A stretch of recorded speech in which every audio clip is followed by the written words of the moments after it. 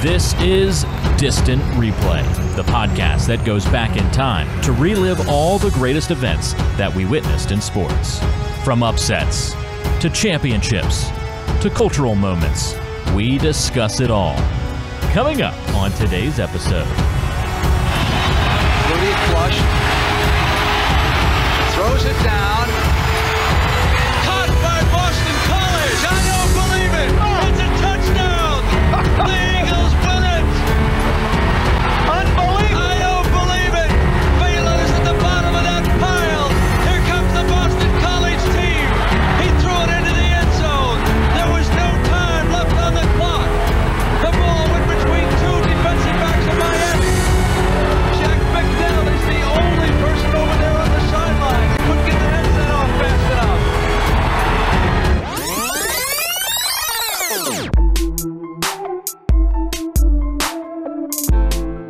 Well, hell, Flutie, that was the play that we still see to this day, one of the greatest plays in college football history.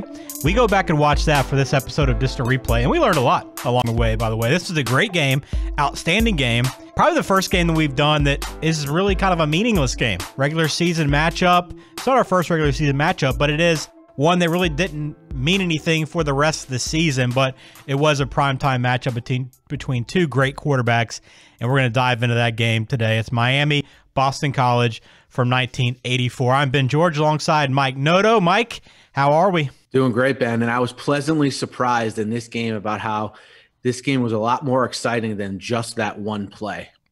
And like you mentioned, these two teams were already slated for their bowl games.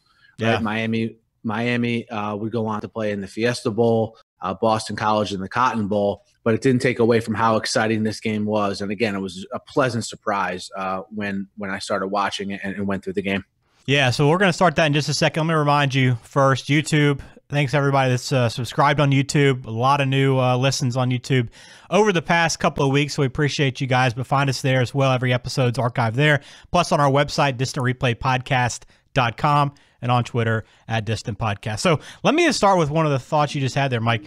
This game, we see this highlight, I mean, all the time, right? Flutie's long throw kind of in the muck against Boston College. But the one thing I don't think I ever really realized or really paid attention to is this was a really good game, a very high-scoring game, and this capped off really what was a back-and-forth battle, something we would be more common to see today than that era. Yeah, it made you feel like you were watching a game from present day back in 1984. And, you know, they went through Flutie and his pursuit for the career passing yards milestone here. And obviously, you know, I had known Flutie was a good quarterback. I had known Miami was obviously good back then. But to go back and see how the parallels between the offenses now and the offenses then, and unfortunately, these two defenses look like Big 12 defenses out there. Well, this game took place November 23rd, 1984. It's the day after Thanksgiving. Didn't realize what point of the season. I think I even might have thought this was a bowl game for all these years. I'm not even sure where I thought this game happened over the course of the season. But to kind of give you some perspective on where we are, you mentioned Flutie going for the passing record. He was trying to surpass 10,000 passing yards for the first time in college football history. Yes, it might sound foreign right now. It did to me at the time. I said 10,000 yards is the record. Number one, I'm impressed that Flutie was the first one to get there. I didn't realize that. I thought with all the quarterbacks that came before him, I thought for sure somebody had reached that plateau before he did. But then I went back and looked. Do you have any idea where that would rank right now, Mike, on the college football passing list? I know what the current record is. The current record is over 19,000 by Case Keenum, isn't it? Yes. Yeah, it is. That's all I know. I don't know where Flutie ranks. I don't even know exactly where he ranks either, because the one list that I found, and I couldn't go back very far, it had 37 players listed. Wow. 37th on the list was over 12,000 yards. So just to give you some context, he's probably not even he might not even be in the top 100 now, to be honest with you. I don't know exactly where that stands, but with guys, I mean, guys are easily getting 4,500 yards a season. So what he was able to accomplish is pretty impressive, but it shows you what kind of era we're talking about back then.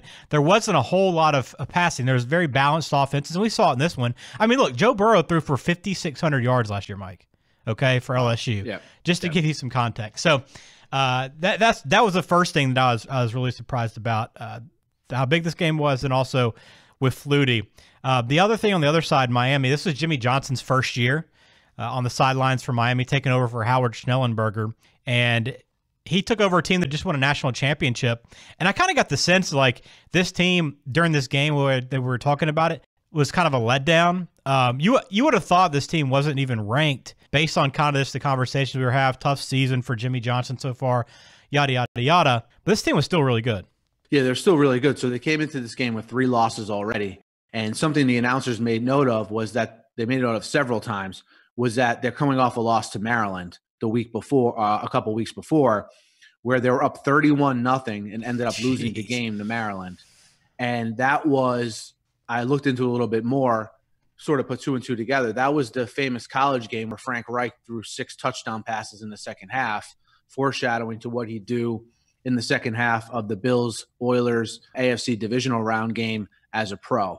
Nice. So that when Frank Reich has ever talked about this day and age as a player, it's that Miami-Maryland game and that Bills-Oilers game that people brought up. So I just thought that was an interesting little note to this game as well. And the announcers even pointed out how Miami was a little bit sluggish early on, but then, they, like you said, that's a good 3-win team that Miami had. Yeah, it was a good team. Three loss team, rather. And you wouldn't even know it because of this time, I guess this was common across the board, but for broadcast, they didn't put the rankings up on the graphics with their matchup. So, you might look at this now and turn it on and say, okay, this was 2 unranked teams, but it was actually number 10 versus number 12, which was pretty surprising to me that the rankings were this high. But Miami played a tough schedule that year, and you mentioned Maryland. They opened up against number 1 Auburn that season. They ended up playing 7 ranked teams throughout the year, so they had a really, really brutal schedule and just had a lot of tough losses like they would suffer in this game. But as we know, they would go on to be a pretty good team as well. So that was the kind of the big preview. Anything else, pregame stuff, Mike, that we need to add before we get into the broadcast itself? Just the weather. You could tell the weather right when the broadcast came on. The weather would be an issue throughout this entire game, more for the defenses than the offenses, as we'll get to, but a rainy, windy South Florida day. Yeah, no doubt. Well, this game was on CBS. Obviously, CBS was one of the major college football broadcasters of the time, and it was our pal Brent Musburger, who seems to find himself into all these situations, but he was alongside Ara Parseghian and Pat Hayden, which was a pretty interesting trio. Because, those are 2 guys that I don't think about at all in terms of TV. Parseghian, the great Notre Dame head coach, Pat Hayden, who was most recently USC's athletic director. But put them all together, this is a pretty good broadcast team. Yeah, it was actually a pleasantly surprised. What I thought was unique was how from the beginning of the game, it was Musburger play-by-play, Parseghian talking about the defense, Hayden talking about the offense. Yeah. And they kept to those roles the entire game, and they even talked about those roles, about how Parseghian was joking around trying to have to find good things to say about the defenses in this game. Pat Hayden, like you mentioned, most recently the USC AD. He was also the Notre Dame analyst for a time there earlier on in the decade. And he was good with Notre Dame as well. So, again, and obviously Musburger is a legend. I didn't hear any subtle mentions of the gambling spread or the over-under, though. Did you? Yeah, actually, very, very minuscule mention. But he did say right before kickoff, Miami is favored in this game. So he didn't get any point spread or total, but he did reference it. I'll tell you, one of my favorite moments watching college football was when Musburger said during a broadcast one time, the underdog is howling tonight. That's like one of my favorite moments watching college football. I love it. It is. It's awesome. That's funny. So that's pregame. So CBS, good coverage overall. We're going to put the link on our website, distantreplaypodcast.com. It's actually broken up into 4 parts, and it is the South Florida local affiliate of CBS broadcasting this with commercials and everything. Should we jump into outdated right off the bat, Mike? Because there was a lot to cover there. Should we say there was a lot to cover, the outdated between the commercials and between the overall graphics that that CBS used for the game. So if you want to get into those now, let's save it post game and kind of wrap up with that because there's some pretty good stuff there. So okay, let's jump right into it and talk about the game a little bit itself. So as I mentioned, this was a really good football game, not just a good ending. I mean, you take away the ending. If you erase the Hail Mary altogether, Mike, I still think this football game stands on its own. And I mean, it's not one you're going to probably always think back to because, you know, there's a lot of games that end in the final minute. But the way this game was played back and forth between these two guys, these two quarterbacks, Kosar versus Flutie, I mean, this game by itself without that play is still a really solid event. Yeah, the established veteran senior Flutie, who this was sort of a coronation game for him, with the announcers pretty much all but giving him the Heisman Trophy, which he would eventually win that next week. And you had the young up-and-comer Kosar, who was a sophomore in this game. And if this was one of the first times people were seeing Bernie Kosar play in college back then, I mean, they got a treat in this game because you could just tell how good of an arm he had, and I mean, he did have some interceptions in this game, but overall how accurate he was and how polished he was for such a young quarterback.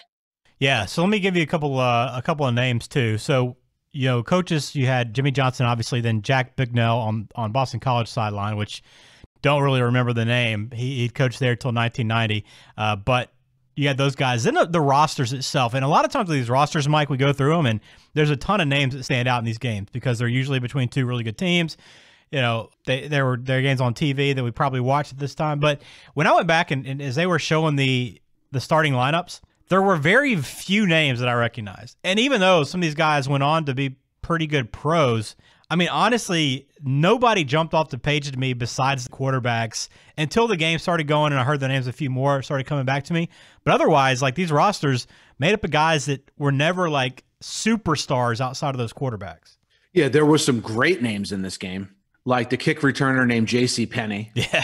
That was great. Has there ever been a guy who was a sponsor in the game that had the same name as a player in the game? Yeah, so J.C. Penney was a sponsor, which was awesome. And then Brent Musburger had a great line. I'm just waiting for somebody out here named Levi Strauss. Yeah, I love those mid-'80s jokes. But also Miami had a guy named Stanley Shakespeare, all-time name. Yep. I don't know if you noticed Bill Romanowski coming in for a time or two for Boston College. Right. And the only other player of note in this game, and I only really made a note about him and to look into him because they mentioned during the middle of the game, middle of the first quarter, actually, that the guy wanted to become a priest after he graduated from Boston College. Defensive lineman named Mike Ruth, who I looked into what would go on in 1985 to win the Outland Trophy. Oh, wow. Okay. So when you take those quarterbacks, Ruth and Romanowski, you know, obviously Miami had some players that would go on to be very good college players in this game, like Melvin Bratton, who was very good in this game. Right. He would go on to be a pretty central part of what they would become. But yeah, outside of those two big names definitely are the ones that stick out, though.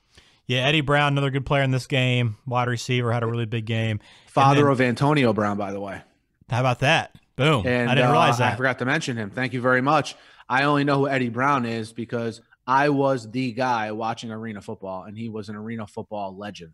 Was he? Wow. Yes. I didn't realize yes. that. And see, I didn't realize it, but they talked about it during the game. You know, he might be the first wide receiver taken, and I was like, man, that's pretty high praise. He ended up being the NFL Rookie of the Year in '85, but it was just weird. He was with Cincinnati, by the way, too. He wore the number 40, which was crazy. Like, there was a lot of weird numbers in this era.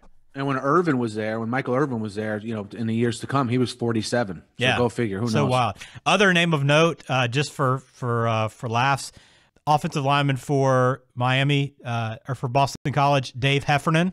Love the name Heffernan, right? Great Northeastern name, and also King of Queens. So those are a few references. And, you know, Boston College did not have very many players to know. You mentioned Romanowski didn't start in this game, but did make an appearance. So end of the game itself. So first quarter, Mike, we get right into it. Flutie starts off really, really well. We see him go right down the field, first drive. And I think the good thing about Flutie, I think first thing I noticed, he did look a lot like Johnny Manziel. I think you can make those comparisons. Fair enough. He's able to scramble, get out of trouble, make some crazy throws, really keep a play alive. But what I was really impressed with by Flutie was his ability to make all types of throws. And I think he did this over the first couple of drives. You saw it. I mean, you saw some touch passes, short passes that he was able to kind of loft over a defender, some long bullets down the middle of the field. I mean, he really had every throw. Yeah, first off, great comparison to Manziel. I have in my notes, comp Johnny Manziel. Yeah. And I think what they were both similar, what they did was when they scrambled, they were always looking to throw. A lot of quarterbacks, Right. especially from the 1980s, if they were running quarterbacks, mobile quarterbacks, that's what they did. They ran. But as far as Flutie in this game, I thought the difference between Flutie in this game, and we saw it when he went, 10 for 10 to start the game here, is when he got to the pros, they had to design offenses where he rolled out a lot because the players were bigger. But when he was in college, he was able to, like you said, make all the throws, whether it was screens, conventional dropbacks, rollouts, even one or two times in the shotgun. So like you said, he showed the whole assortment of throws here early on. Yeah, he started off, I think, 11 for 11 total, but they went right down the field, score a touchdown. They get the ball right back, go right back down the field, score a touchdown again. All of a sudden, it's 14-0. Boston College is just tearing up that Miami defense. But then Miami starts settling in a little bit there, and then you see Kosar kind of get into his own. And I'll mention, too, kind of quickly, a side note, because there was some atmosphere in this game, but the crowd is kind of what you would have expected for a Miami in the old Orange Bowl, with Miami not playing. I mean, they were really a good team. And, man, this is a top 12 matchup, but kind of a rainy weather day after Thanksgiving. I'd probably say, it was a little over half full. Yeah, the players, the people who did go, received a treat in terms of a game. But, yeah. Typical, and this is coming from a guy who's followed Miami, his whole life, who's been watching sports. So typical Orange Bowl crowd with nothing on the line, really. Yeah. So Miami comes down, does manage to score a touchdown. So it's 14-7 after the first quarter. And both these quarterbacks, I mean, this was all what we expected. This was the pregame conversation. These two guys going head-to-head. They had over 200 yards combined, right around 200 yards combined in the first quarter.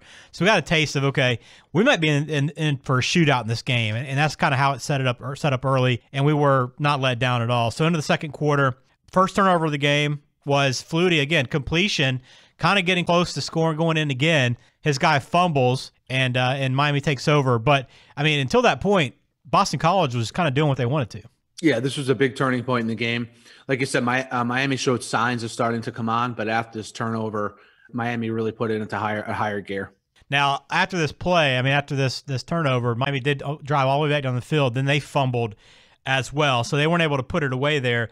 But Kosar, as I mentioned, started getting it going. This game was back and forth. I mean, Kosar at one point in the second quarter had completed 11 straight passes like we saw Flutie do in the first quarter. So you're seeing both these guys at a high level early on in this game, which I think was, again, what I'm talking about when I said early on that I didn't have high expectations for the game itself coming into it. But this was a fun game to watch. These two guys were performing as well as they could. Yeah, like you said, the throws they were making. I don't really equate 1984 college football with the kinds of throws they were making. And we have to talk about, too, the weather. The types of weather conditions, windy, not only rainy, but windy as well, made their performances even more special. It was 28-21 at halftime. Again, a great final few minutes this first half, kind of back and forth. 660 yards of total offense in the first half. I mean, it was back and forth, and they would keep this pace, throughout. But that first half, really good. Any other notes on that first half, Mike? No, just one thing that Parsegian and Hayden were actually going back and forth about in the middle of the second quarter that I thought was eye-opening. And they were talking about how much better the quarterback play in college football had gotten the last 10 years. Because I think Hayden, they mentioned it several times. That got annoying a little bit with Hayden and Parsegian going back and forth about Notre Dame and USC. Yeah, they loved it. But then making note of, like, when Hayden played 10 years prior, how much better the quarterback play had gotten. And just sort of getting back to what we talked about before, just think about how much better the quarterback play got from there. It's one of those things where I know sports change over the years, but the way the game is played, this game was a little bit of a sort of foreshadowing on what was to come. But as a whole, the way these guys played the game was a little bit of an outlier even back then. Yeah, those guys love talking about Notre Dame USC. That game was coming up, I think, that weekend maybe. Yeah. But, yeah, they were talking about past matchups and playing, just facing each other, all this stuff. Yeah, that was a running story. Wait a minute. You don't know when the Notre Dame USC game was in 1984? Because I do. Hey, do you? They previewed it. That's one common theme in these CBS games that we seem to find from back in the day. The next day, they were playing Notre Dame and USC, and I believe it was a 3:30 kick. Hey, I'm not sure if you knew that as well, but that Saturday was also the season premiere for CBS college basketball. Indiana and Louisville were playing as well. Yeah, you will get these jokes that we're making right now when you go back and watch the games. They previewed the Indiana, Louisville, and the USC Notre Dame games. Probably Ben, I don't think they went to the sites of the games for previews at halftime also. Yeah, coach interviews. They probably preview with the graphics. Probably, I would say 15 times is not. Yeah, combined. Is not stretching it. Oh, absolutely. I mean, it was at least twice a quarter, it seemed like. But anyway, into the third quarter. So it's 28-21 at halftime. Again, high-scoring game. Miami, right out of the gate, she had J.C. Penney receiving the opening kickoff in the second half, fumbles it out of bounds at his own 4. Okay, boneheaded play. Miami goes 9 plays, 96 yards in under 4 minutes, too, by the way. Really quick drive, and kind of set the tone for the second half, third quarter. And they got off to a great start, but you kind of had that sense of like, okay, they're kind of trekking back. I mean, that drive was a statement. Yeah, for sure. This is like, I know this might sound strange, but when you go back and watch these games like me and Ben do, even though you may not know play by play what's going to happen, you know what's going to happen at the end most of the time. And there's still always a moment in the game where you perk up in your seat and you say, well, we got a ball game now. And when they went 9 plays, 96 yards and tied the game, that was that moment for this game. Yeah, it was. And Miami had another chance again to take their first lead of the game. They've been trailing the entire time. They drive down the field again. They're inside the red zone. Big third down play. They throw the ball. And by the way, Parsegian was on. Like, he made a lot of these calls along the way, and Hayden too. But these guys were pretty spot on in terms of kind of predicting and anticipating what was coming. Again, I think they called for, hey, this is probably a pass situation. Kosar has a guy wide open in the end zone. Throws it behind him. It's off his hands. A chance to go up by 7. Instead, they settle for just I think a 19-yard field goal to go up 31-28. But I thought that was a big turning point. For sure. And are you saying that Tony Romo is basically imitating Ara Parsegian? Essentially, yeah. Right. But and some other notes I made about this third quarter. This is the first time we saw the Boston College punter, who was a backup quarterback. Nice. I don't know if you caught that. He was number 7, and they said he was going to be the guy who was going to take over for Flutie. Don't see that much. And also, what I began to notice in this quarter was the BC head coach signaling in the formations to Flutie. Yeah. Did you notice that?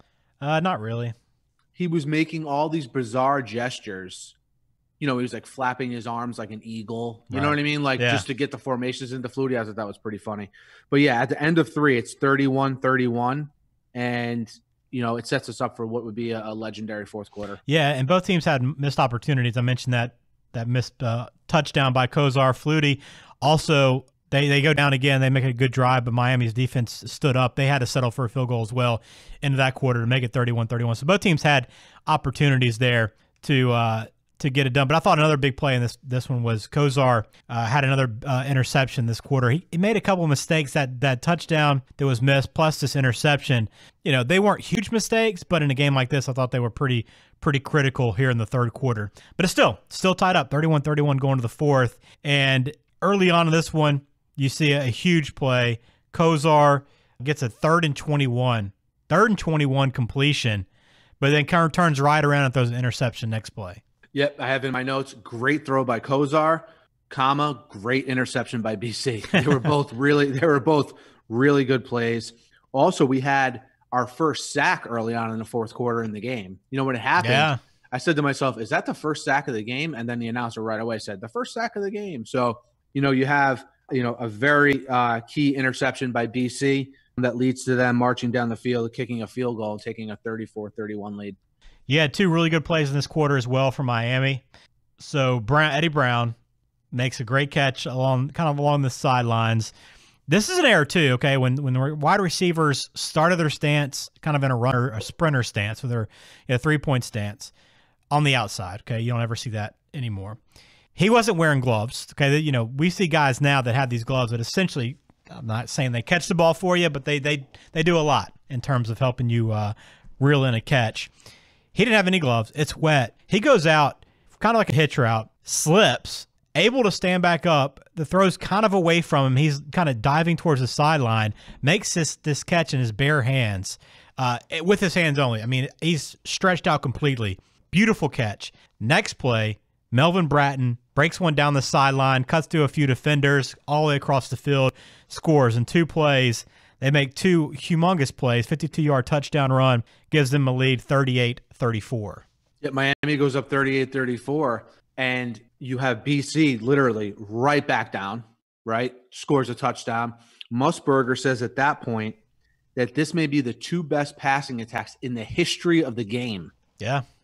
That's what we were. That's in 1984. So if you go back to 1984 and you're watching this game, that's the level of passing attacks that these 2 teams were. So a couple things in this fourth quarter too that I noticed. Did you notice coming back from a commercial about midway through the quarter? Again, so another thing that's part of this experience of watching these old games, you don't get the score, obviously, rarely, but there was very few times we even knew what was left on the game clock.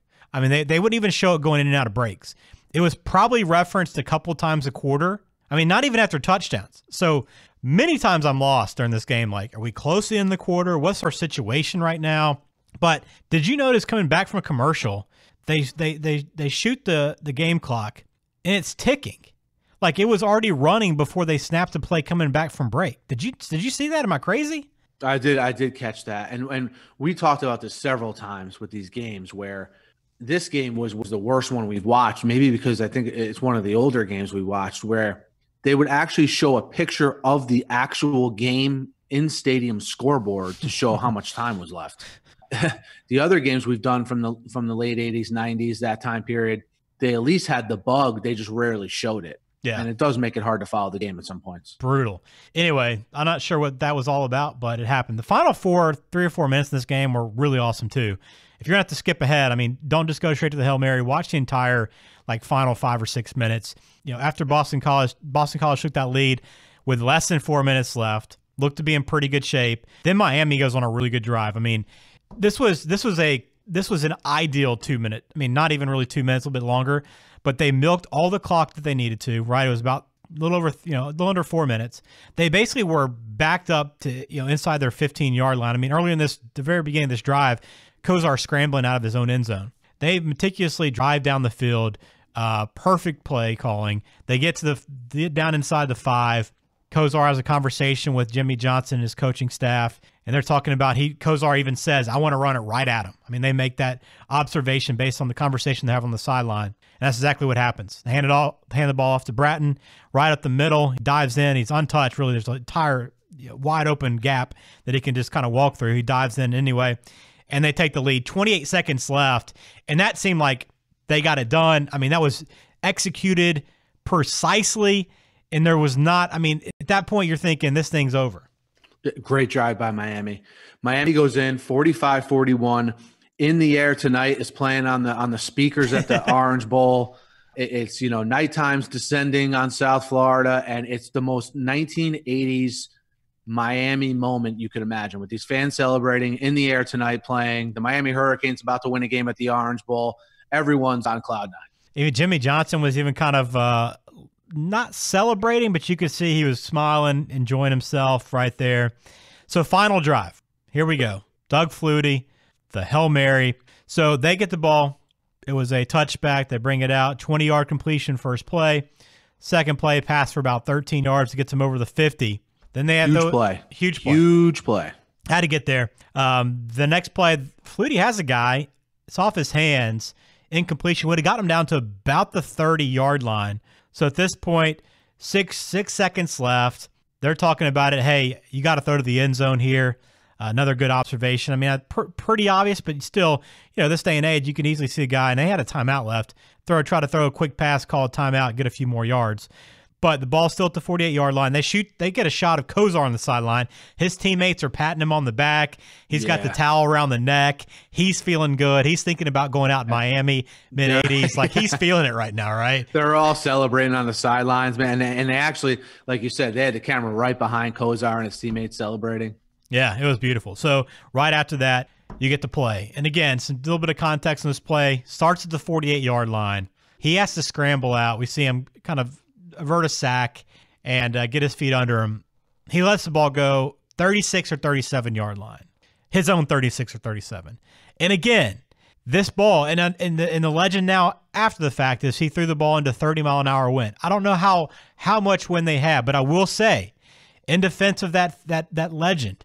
You go back to the kickoff to start this drive. Parseghian does say they got the wind to their back on that kickoff because they were asking, do you squib it here? Do you give a return? And he says, no, you go ahead. I think you just go ahead and kick it deep. You got the wind to your back. And, of course, it went through the end zone for a touchback. So that was legit. There was legit wind in his face. This guy's throwing it from his own 36-yard line, Mike. I mean, one of the most incredible throws. The play was set up, I think, for his roommate who had, again, another incredible game in this one, Phelan. And the play was set up for him to tip it with two guys around him, and hopefully they caught it. He gets behind the defense, we saw. Ball gets over the two Miami defenders, drops in for a touchdown. It's only officially a 48-yard touchdown pass, but one of the most incredible throws we've seen in college football. Great job breaking down how the wind was a factor that Flutie overcame with this throw as well. And it was an absolute dart. I mean, usually these Hail Mary throws are, these high balls that are, like you said, the plan is to tip them around. The other side of this, how does Miami let that one guy get behind everyone? Yeah. This is for those of you who either don't remember it or you're going to go back and watch it, this is a clean play. The ball wasn't tipped by anyone. The ball wasn't anything. This guy Gerard Phelan just got behind the defense. And, man, those players in the Miami secondary, the amount of times they've probably seen this play and shaking their heads, I can't even imagine. Well, I would imagine this probably because you said it was a dart. I think he had to throw it like that. The only way you get it to the end zone like that is to cut through the wind, right? And he did it. I don't think many guys could make that throw. And if he does loft it up, I think it gets knocked down easily. And probably the guys, kind of because it was a quick pass. He got there in just a few seconds. It felt like they probably didn't have time to react. The guy's 60 yards away from you, Mike. You know what I mean? It's not like he was the 50 and he's going to get it there. There's probably some sense okay, I don't know that he's even going to get it to the end zone. And it just happened so quick and got there for that touchdown. Great call by Musburger there. And his roommate ends up with 11 catches, 220. Meanwhile, Brown on the other side had over 220 yards receiving as well. So you had two guys with over 220 yards here. Of course, both these quarterbacks, huge days. Kosar, 447 yards, went 25 of 38. Flutie, 34 of 46 for 472, and a couple of touchdowns through the air, one on the ground. Really just a remarkable performance all across the board. And having that Hail Mary, I think this game ranks up there as one of the best college football games of all time, especially if you take out, in the playoff games, if you say, okay, regular season games, this could arguably be one of the best regular season games ever. For sure. Because, while I obviously didn't see this game live when it happened, I've watched a lot of college football since then. And there's very few regular season games where you can match great play during the game with a great ending at the end of the game. And I think this game checked those boxes. I thought it was awesome Flutie after the game as well. After the game now, post game with his helmet off. He looks exactly the same, by the way, now as he did in 1984. But he's asking, you could see him on the field asking, where's Bernie, wanting to congratulate Kosar, sort of having the presence of mind in the moment that, wow, this was a great game. And you can see the Miami fans, the Miami players talking to Flutie on the field, sort of laughing about the game and just sort of even reminiscing on the field, man, that was a hell of a game and that was a heck of a throw. I thought that was a cool moment as well. Yeah, it really was. So they finished combined, both these teams, 1,273 total yards of offense. Really remarkable game altogether. So you wrap it up. Flutie goes on, wins the Heisman. Kosar was a finalist this year too. He ends up finishing 4th in the voting, and really just a remarkable game all the way. Some overall takeaways, Mike. Flutie, I see why Flutie is kind of talked about the way he is and kind of remembered for what he did. We got this. I don't know how much you watched. This was obviously when we were very, very young. So I don't know how much you actually remember of even playing college. You probably don't. But we remember him a little bit more in the NFL, and he was able to do a few things and had some pretty good moments in the NFL. But we don't think of him as that, remarkable player. But everybody talks about this guy. But you watch this game, and you really get a true understanding of what Flutie was all about in college. Yeah, he's, sometimes it's good enough and it's great to be a really good college player. And I think people sometimes get too caught up in how the guy's going to translate to the pros and what kind of pro is he going to be, instead of enjoying what's right in front of you. I think we were guilty of that with Manziel, who we mentioned before, and Flutie as well. I mean, Flutie, look, credit to Flutie. The way he played the game never changed after he got out of college. I mean, the highlights of him, whether it be in the Canadian League or in the NFL, he played his style. And if you appreciated it and you wanted to play him, great. If not, he was unapologetic about it. And I respect that about Doug Flutie. Yeah, he's still like a New England legend, isn't he? Oh, of course, dude. He's BC football. Yeah. BC football was they even went into it during this game. He's still the most popular athlete ever from BC. I don't think it's even arguable. Yeah, and he would go on to play a little bit with the Patriots and had that drop kick extra point, right? Yeah, the drop kick extra point. He had the year with the Bills where he pretty much salvaged their season. And then for the playoff game, they started Rob Johnson instead of Doug Flutie. Yeah, ridiculous. But yeah, one of the most decorated athletes, college athletes of all time, and his number is retired there. Bernie Kosar obviously went on, had a really good NFL career. Definitely the best NFL career out of anybody on the field for this game. Jimmy Johnson, you saw what he's done. I mean, this was his very first year at Miami. Still a bit of an unknown. I mean, a little bit at this time, but we saw what he was able to accomplish after, it only took him a couple of years, and he had that team becoming the U. Essentially, he kind of really transformed that program. It was still a really good program at the time, but what he's able to do with that program and turned into what it became in the late 80s, 90s, and into the 2000s. All kind of started right here with this group. I thought another interesting note of players, kind of what they went on. You referenced a couple. Melvin Bratton, and I heard his name a few times, and I was trying to remember, like, is it because of what who he was on the field? Because he played a little bit, right? I mean, I think he was in the NFL for a little while, went on. But the reason why I had heard his name, Mike, and we often talk about going back to the Alabama connection that I have. But do you know where I'm going with this at all? With the connection to Alabama?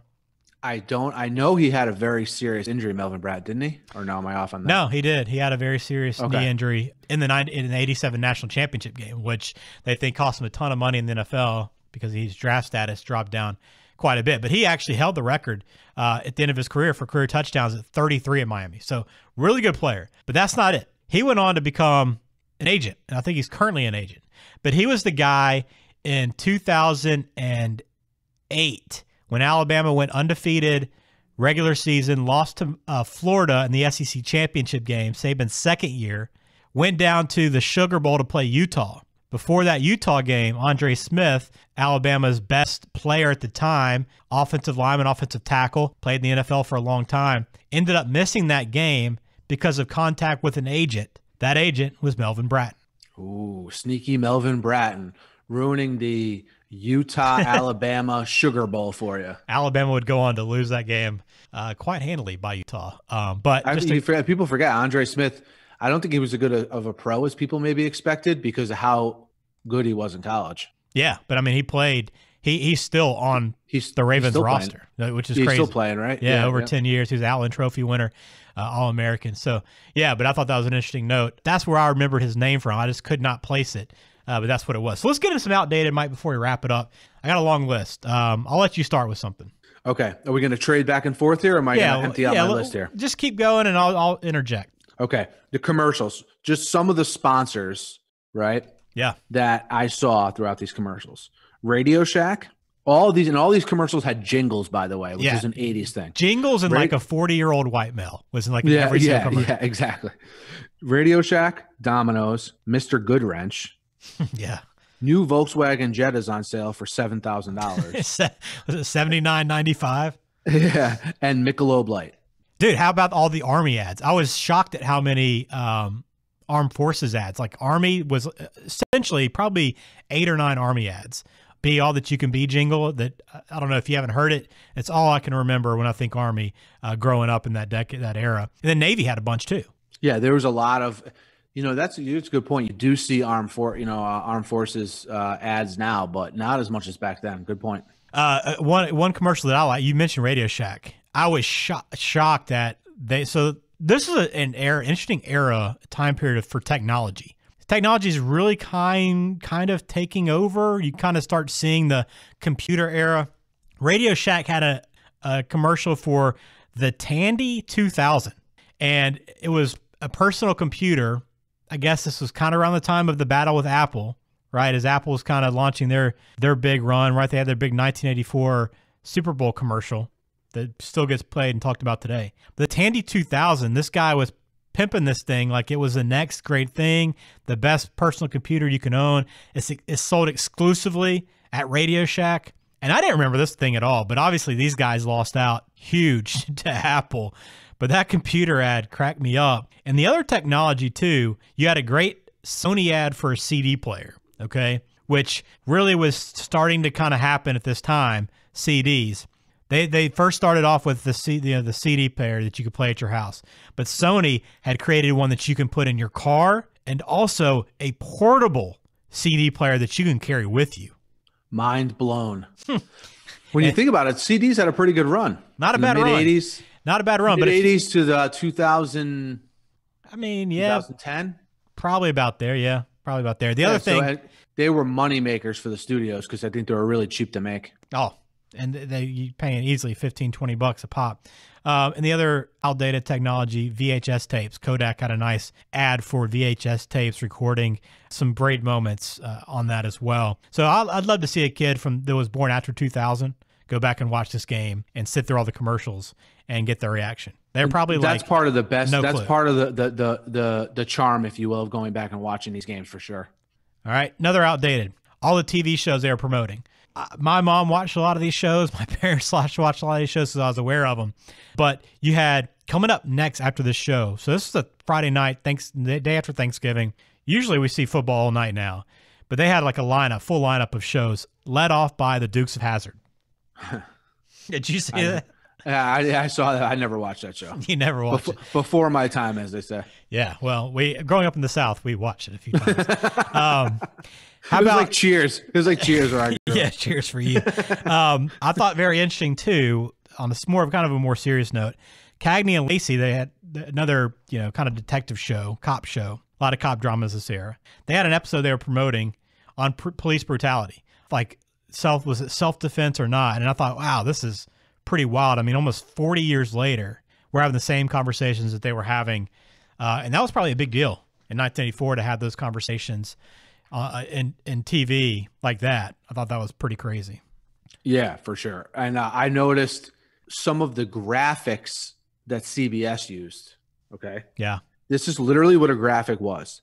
It was Bernie Kosar. It was pregame. It was Bernie Kosar and a graphic that said word for word under him, Bernie Kosar has 23 touchdowns and 14 interceptions. That's what the graphic said word for word. Yeah, they weren't the graphics weren't very sophisticated at that point, for sure. Right after they showed his stats that said 23 TD, 14 INT. Oh, wild. They had a lot of football promotion, obviously, NFL happening right now. St. Louis Cardinals were still a franchise at that point, so it kind of took me back. That seemed much older than that, but that was the case. But the one other outdated for me in terms of football was, and this happens now, you don't see this at all, but this is a period, and you talked about it, teams were accepting bowl bids in November. So you had Boston College already ready for the Cotton Bowl. There was conversations about if this team can win X game, they might get the invitation to this bowl game. Now it's a big TV show, right? I mean, it's Sunday. You get the playoff reveal. Then you have all the bowl announcements and where everybody's going. Back then, it was like a legit deal where like the Orange Bowl representatives would show up at your game to scout you, and then you would get an invitation at some point in the year. You could accept it. You're playing your last 2 or 3 games of the season, already knowing what your postseason looks like. Not only that, but you have these announcers literally saying, "Oh, Doug Flutie is going to win the Heisman next week." Like these days, even when the Heisman winner may be a foregone conclusion, they're not openly talking about it and saying, "Oh yeah, Doug, this guy's definitely going to win." Or these, like you said, these teams are definitely playing in this bowl game. They keep things a little bit closer to the vest to create a little bit more drama to sell TV shows. Yeah, exactly. Any other outdated items, Mike? That's all I have. That's all I have as well. So let's wrap it up on that note. Great episode. Really enjoyed this game. Any closing thoughts on this matchup, 1984 Miami, Boston College? Yeah, it leaves me watching this game leaves me wondering what happened in that Louisville, Indiana game. I know, but all seriousness, great game, exceeded expectations. make sure to go watch it on our website, distantreplay.com. Yeah, distantReplayPodcast.com. Sorry, distantReplayPodcast.com, because we have on there. We're going to have the only copy of that game from YouTube. So this is not a game that's widely available on YouTube. It's the only one I could find. Yeah, shout out. It's a Florida State fan. Apparently, Garnet and Gold is his username on YouTube. Has this game up there of all places. So, for me, I've kind of already said it. It exceeded my expectations. I went into it thinking kind of have to sit through a game that, whatever, to see this final play. But the game itself was really good, and without the Hail Mary, still would have been a classic football game between two really good quarterbacks. But that Hail Mary kind of elevated it to the conversation of maybe one of the best regular season games of all time. So a lot of fun. Make sure you get subscribed. We appreciate all the new subscribers we've gotten over the last few weeks. We will probably have another documentary up pretty soon coming up. So we'll do a little mix of documentary recaps and games like this, but got a long list ahead of us. So hit subscribe, YouTube, Apple Podcasts, Google Podcasts, Spotify, wherever you listen. We'll have this game up on our website, distantReplayPodcast.com. And we'll look forward to having another conversation. Mike, enjoyed this one. Same here, Benny. Until next time.